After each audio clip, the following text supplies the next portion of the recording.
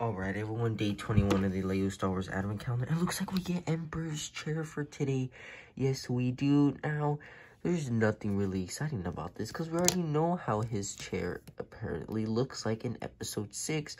Yep, it's all black all around. And with those little 2 studs there, you can actually set your Emperor there. If I can, there we go. And there's Emperor sitting down, and he looks pretty menacing. Honestly, still Christmas season, but you know he's still the Emperor. So I'm going to give this build I'm going to give it 8 out of 10. I mean, it's okay. It's a chair, nothing really exciting here. And I'll see you guys tomorrow for day 22.